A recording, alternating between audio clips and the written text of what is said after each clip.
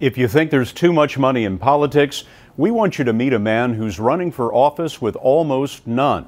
He doesn't have a super PAC, but if he did, it would probably be filled with paintbrushes. Steve Hartman found him on the road.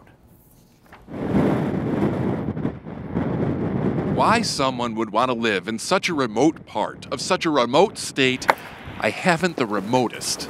It's the best of both worlds. You can have your solitude. No, you only have one world here, I only actually. have one world. Yes. Well, the best of both worlds. You can have your solitude, and you can always go to town and have coffee with your neighbors. If one ever moved in, of course. Fact is, living here, 50 miles outside Great Falls, Montana, there's just one thing harder than getting a neighbor for coffee. Getting a stranger to vote for you. Letting the people of Montana know that Jim O'Hara is running for governor.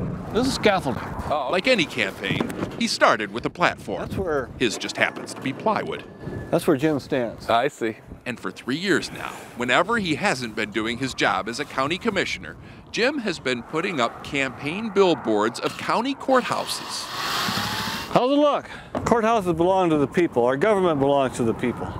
All hand-painted in his garage, all different. He made at least one of every county courthouse in the state. Then came the hard part, putting them up in that county.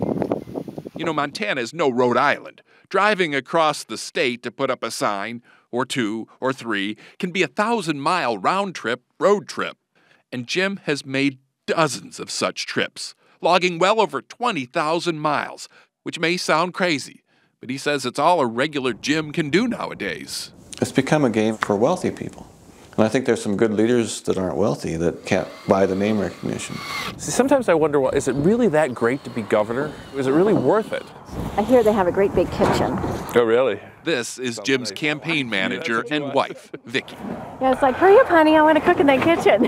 Of course, she also thinks her husband is the best man for the job, and he certainly has shown the will for it, despite a recent poll that puts him with just 3% in the Republican primary. But Jim remains confident and eager to change that tide without changing himself. Well, that thought crossed my mind. What if I do win this thing, and how am I going to keep grounded? Yeah, I wouldn't worry too much. Yeah.